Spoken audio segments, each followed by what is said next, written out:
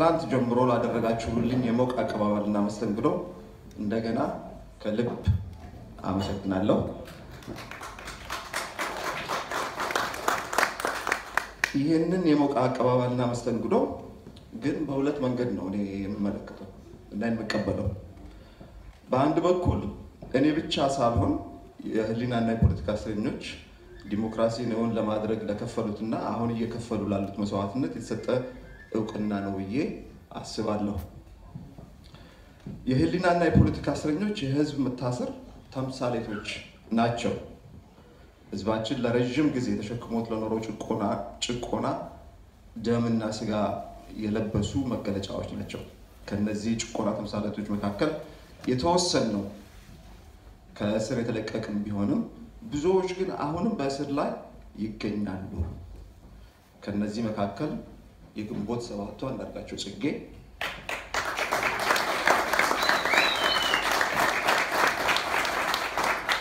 እንዲሁም የኦነጉ መስፍን አበበ ይገኙበታል። ኢትዮጵያ አንድም የፖለቲካና የህሊና እስረኛ የሌሉባት ሀገር እስክትሆን ድረስ ትግሉ መቀጠል አለበት።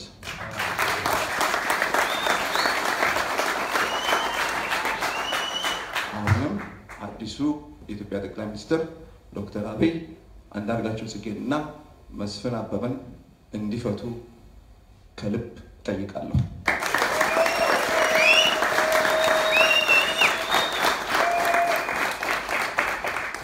የሞቆን አቀባበልና መስተንግዶ በሌላ ገጽታው ስንመለከተው ደግሞ ከዚህ በፊት ለተከፈለው መስዋዕትነት ከተሰጠው እውቅና ባሻገር ከፊታችን ተለጥጦ ለሚገኘው ትግል የተሰጠ አደራም ነው ብዬ አስባለሁ።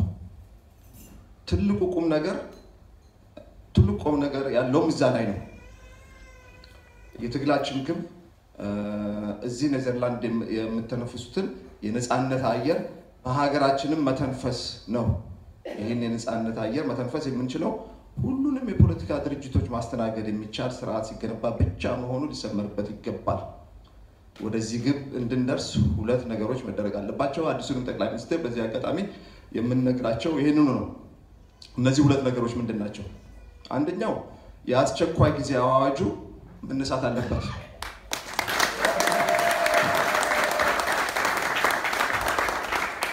በአዋጁ ሳቢያ የታሰሩና ቀሪዎች የፖለቲካ እስረኞችም ያለምንም ቅድመ ሁኔታ መፈታት አለባቸው።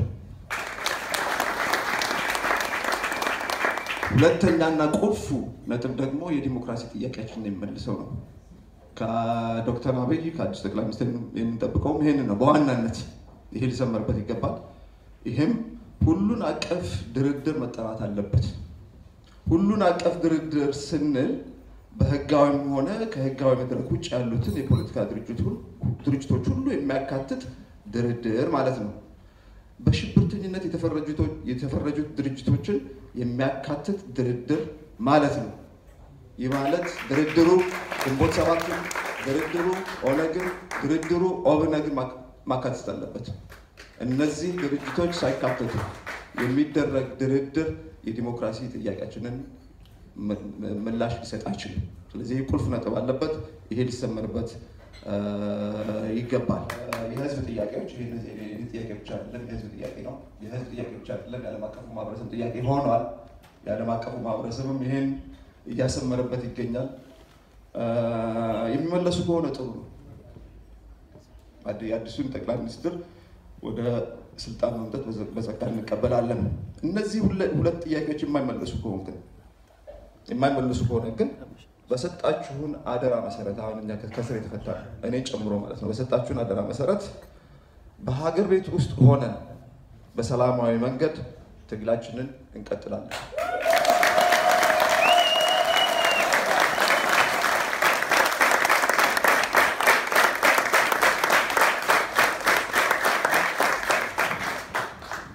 ቃል ልግባላችሁ ትግላችን እስከ መጨረሻው እንደምንገፋበት አትጠራጠሩ። ቃል ነው መገባላችሁ።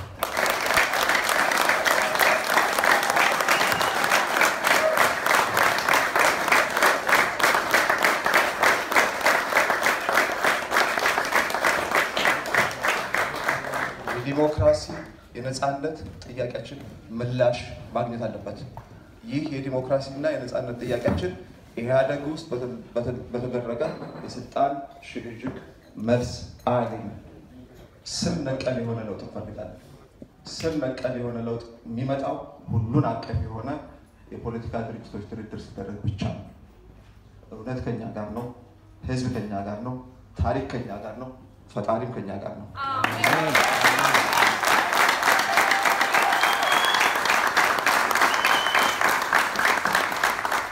ስለዚህም የመጨረሻው ድል ከኛ ጋር ነው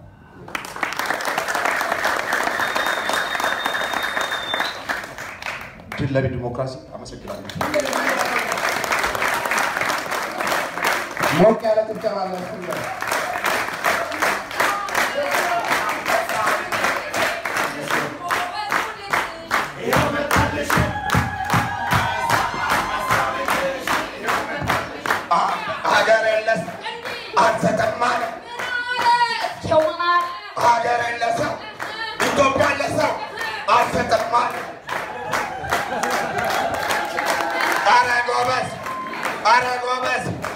ይቀጥላል አረጎበት እናለ የምናለ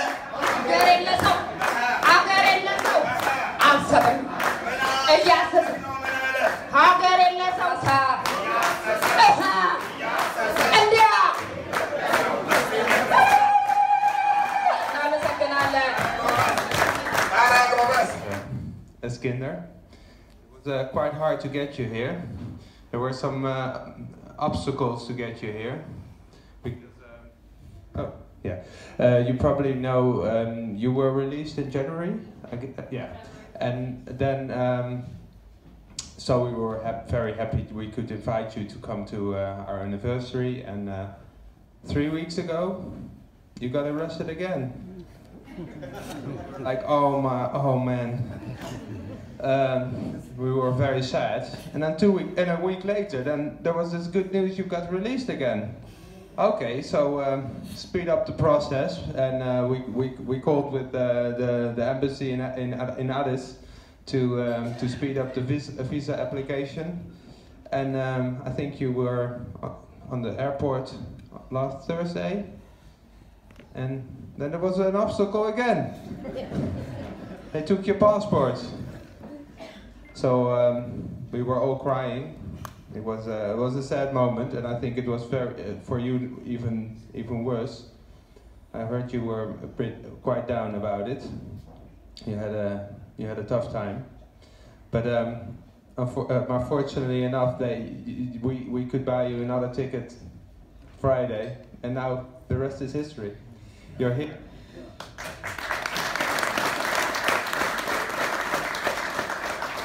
How was your experience yesterday? Well, to say the least, incredible. It was an exhilarating, it was an inspirational day for me, and I would like to thank you for working so hard to get me here. But most of all, I would like to also thank Amnesty International for the work it has done. Not only for the work it has done in the last 27 years, but for the work it has done for the last 42 years in Ethiopia. There was persistent human rights abuses in Ethiopia. I mean, the persistence of human rights abuses in Ethiopia has taken place over the past 4 decades. And throughout this time, Amnesty International has been standing with the Ethiopian people, and we have to thank you. I thank you in the name of the Ethiopian people. But it's not only the Ethiopian people, by the way.